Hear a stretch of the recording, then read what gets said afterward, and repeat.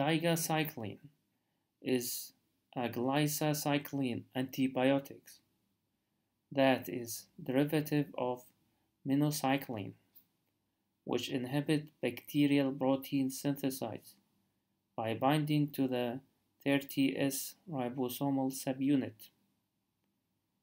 And tigecycline is a bactericytic.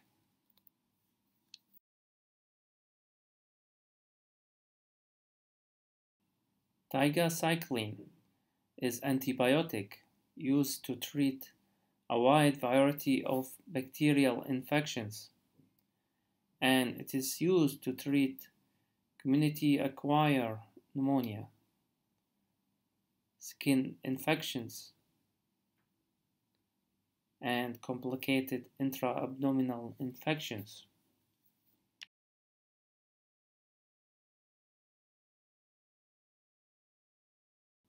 Thank you for watching the video. Please check other videos on the channel, and please like and subscribe to this channel.